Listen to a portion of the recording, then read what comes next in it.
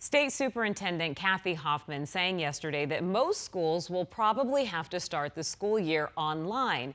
And for some school districts, they've already started virtually. It is a new normal and a new challenge for students and parents across the state, especially those with large families, like the family we caught up with in Queen Creek, who is making it work the best they can.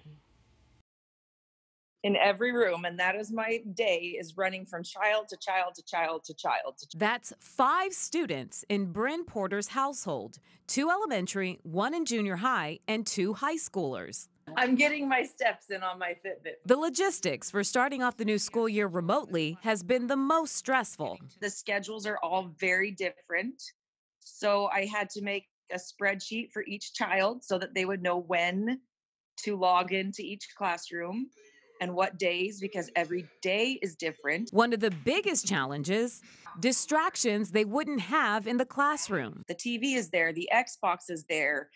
I'm even there asking, help me bring in the groceries. That I interrupted my son's AP Econ yesterday. The kids say they'd rather be at school. I'm not saying I hate it, but it's just not my favorite. Just to be able to interact with people and friends. Nash, now a senior in high school, also looking ahead to college and hopes he can enjoy his last year before graduation. Like that last hoorah before I go out and stuff. So that's a big bummer for me. Making it work, but hoping a return to campus is not too far away. I know once we get back to school, it'll be different with like the mask and separation, but still just to be in that group of people, it's a lot funner.